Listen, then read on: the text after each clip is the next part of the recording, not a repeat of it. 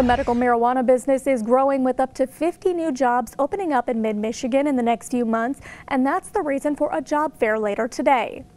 The company is called Green Peak Innovations. They're a pre-qualified vertical medical marijuana company that's currently building their main headquarters, and they're looking to fill 50 jobs today.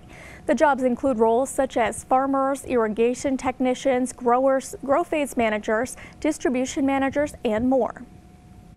So we are a pre-qualified vertical licensee in the state of Michigan, and what that means is that we will be a cultivator, processor, and owner-operator of provisioning centers. This facility will actually produce the cannabis products and then process them into other extracted and concentrate forms.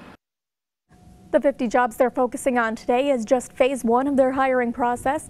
They're aiming to hire 80 more at a later date for this facility. Then more hiring will be done after this initial phase, and the company hopes to hire over 200 people in the state when all is said and done. The career fair is from 10 a.m. until 7 p.m. at the Eagle Eye Golf Club in Bath Township.